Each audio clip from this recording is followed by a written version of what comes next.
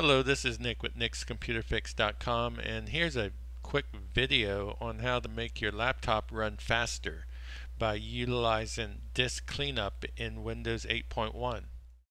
Okay, I'm going to suggest two things to speed up your laptop in Windows 8.1. First one is go down here and right click on the Start menu, go up and click on Run, and that brings up the Run window prompt, and then type in the word %temp% and click OK.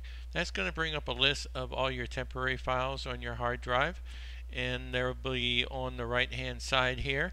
I only have two because I already did this a few minutes ago, but you may have a few or hundreds, and you can check them off one by one or use the shift key to check them all at once. Right click on them and then click on delete in the menu there, and that gets rid of them off of your hard drive for you. Cleans up those temporary files off your hard drive. Okay, the second thing is go down here on the Start menu again in Windows 8.1 Start screen. Go up here on the search icon, click on that, and type in the word clean MGR. And what that's going to do is bring up your disk cleanup utility in Windows 8.1 on your desktop for you. And then it's going to start calculating your files to see what can be cleaned up off of your hard drive.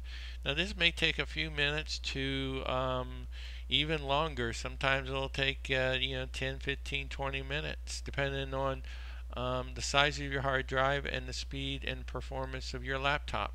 So be patient. Once it's done, you will get this disk cleanup window, and this is for the C drive. Let's go ahead and grab this and drag it and drop it in the center of the screen. Now I like to put a check mark in each box here by each line item.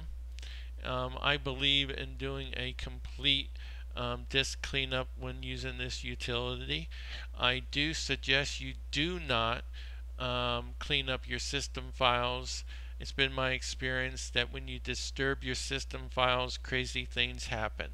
So leave that alone, and when you're ready, click on OK. And you'll get this prompt: are you sure you want to permanently delete these files? And I always say delete files.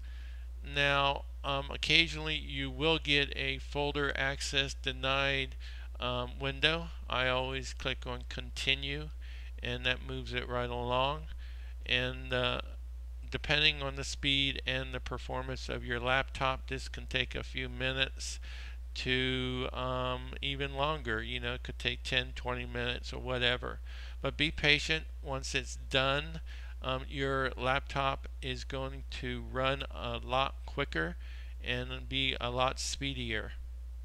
And one last thing before we leave this video tutorial, be sure to reboot your laptop to experience the increase in performance.